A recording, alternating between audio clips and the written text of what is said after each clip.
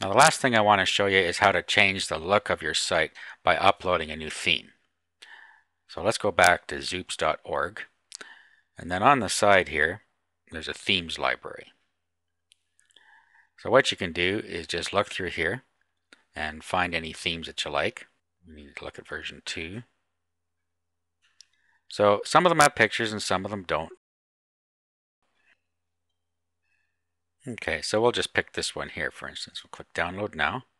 And this is going to be much like installing a plugin or a module. So let's just save that to our computer. We'll unzip this folder, back to Smart FTP. Now this time we want to go to the themes directory. And then on this side we'll go find where theme is. So drag that down and upload it. Now that's all uploaded. So now we'll go back to our site. Go into Preferences, General Settings, and then our default theme.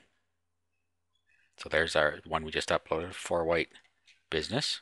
Down here and upload or save. Okay, and now let's go to our home page. Give it a refresh here. And our site now has a new look. Now you'll notice that our picture is no longer here because it resides in a different directory. Besides, it wouldn't really fit on this theme anyway.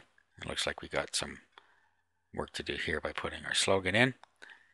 But that's it. That's how you change the look of your site. Well, that's everything you need to know about setting up a membership site using Xoops.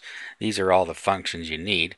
Of course, if you want more functionality, you can go back to the module repository and you can add any of these other functions that you think you would like on your site.